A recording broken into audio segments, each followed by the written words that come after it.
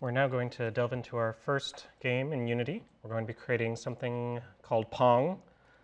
For those of you young people, you may not know what that is, but it's a basic game where you have two paddles and a ball that goes between them, and you're attempting to knock it past the other player. So this is going to be a two-dimensional game.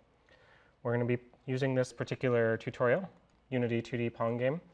This will take us most of the way through the Pong game, but we'll have to add a few things at the end when we get there. I will be using Unity 2018 1.7 F1. Keep in mind that as Unity changes over time, you may find different controls in different places. The tutorial will not look exactly like the things that are in this particular version of Unity, and so you're going to have to do your best for finding the things that you need in different places and just kind of using the defaults as they add more things to it.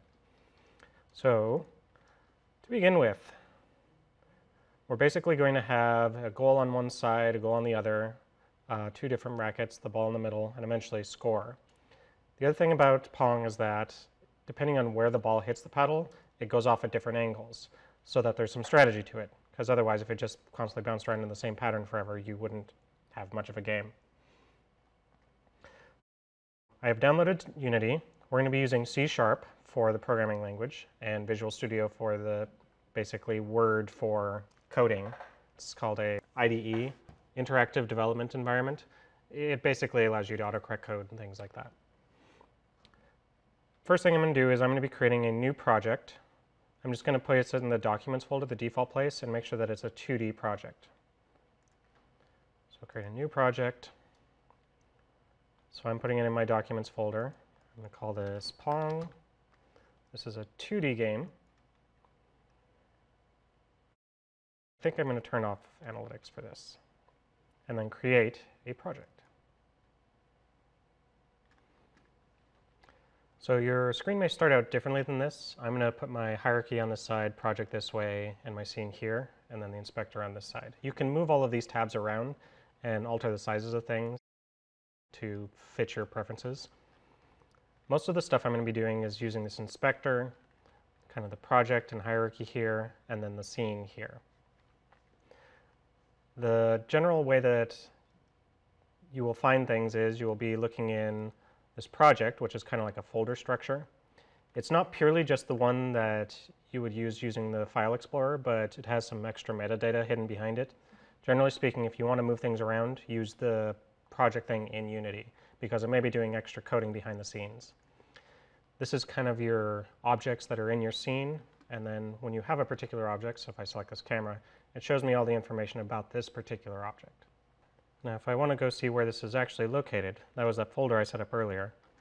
In my case, it's under my account, in my documents, and then Unity projects. So Pong is right here. And if I want to go look in there actually, I can do that too. So here's where all of my project settings are, any libraries or packages I'm going to use. Assets is where you put your pictures, sprites, sounds, models, all that kind of stuff, and your code as well.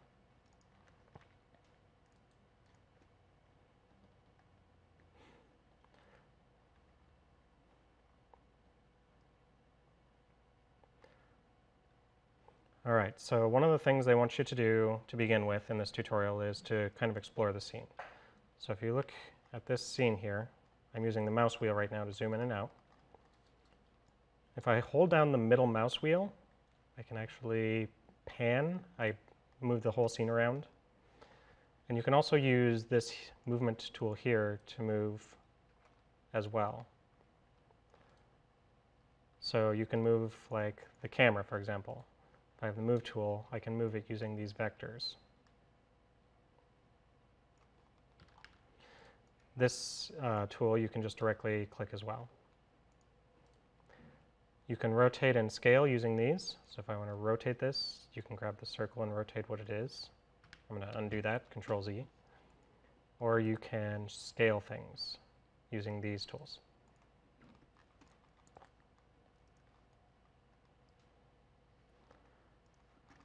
Now when we're actually playing the game, you hit this little play button here. It goes slightly grayish.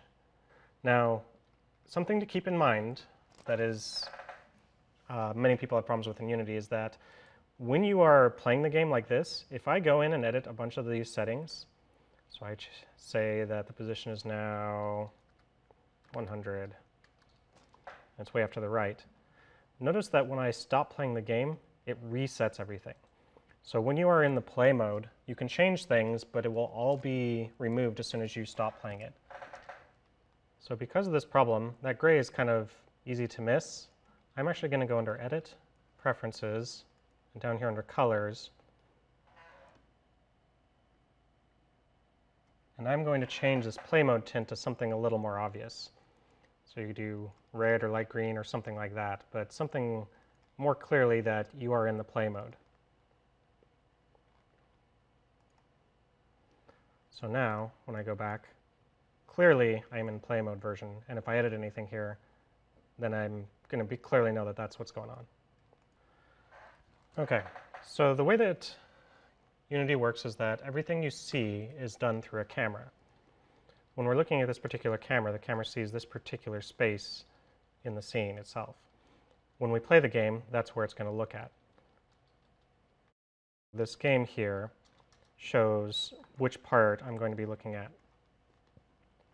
When I hit play, that's the scene that's going to be shown. It's kind of a preview here. Everything is going to be done within this XY plane, and so everything that I want to see with the camera has to be placed in this area. So next we need to take a look at this camera in the hierarchy. So we're going to click on the main camera in the hierarchy and then go look at the inspector. So if we click camera over here, this is the inspector over here. Now we want to change a few of these settings. Notice that Z -10, that means that the camera is basically sitting 10 pixels towards your face out of the screen, looking down on the scene. And then it has these other positions for the X, Y, scale, all that. And one of the things we want to do is do a skybox and change the background color to black.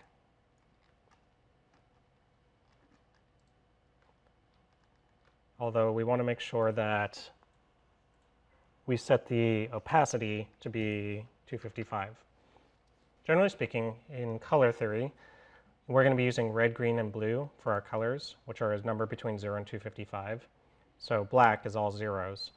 Alpha is this last value here, and this is how transparent it is. So over here is totally clear, and you can see right through it like it's invisible.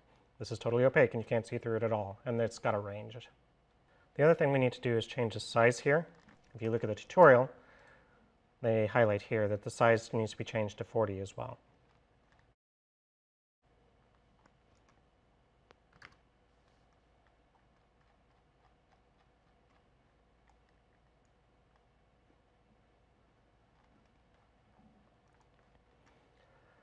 The rest of this we don't need to worry about too much. It has to do with clipping planes, how deep the camera goes in three-dimensional space, but we don't need to worry about that too much. So let's try actually adding something to our game. So now we need to actually create the walls, the left and right, top and bottom walls. I'm going to be using the ones from this tutorial, so I'm actually going to download these two PNGs, these two image files, and save them into the assets folder. So I'm going to take this one, save link as. I have to go find my folder, so it was in Documents, Unity Projects, Pong, Assets. And I'm going to have a few different sprites in here, so I'm going to create a new folder in here while I'm at it. I'll call this Sprites. And save this here. I'm also going to do the same thing with the vertical.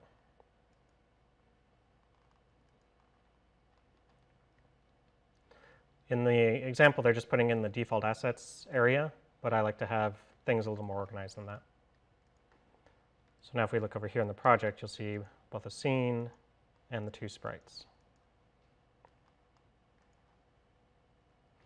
There's a few settings we're going to have to do.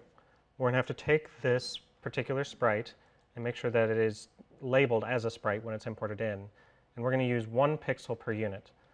So this decides what the unit size of our game world is.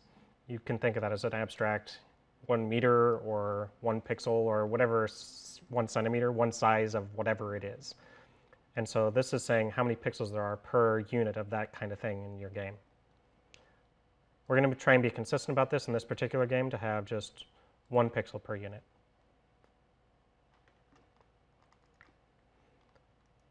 So if I select this particular wall horizontal, it's already here as a sprite 2D in UI. I'm going to make this 1 pixel per unit. Sprite mode is single, the pivot is the center, the filter mode is point. Notice there's a whole lot more stuff here because of the newer version of Unity.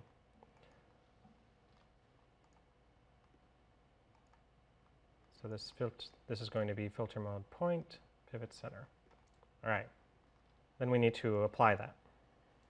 The same is true for the vertical one. 1 point.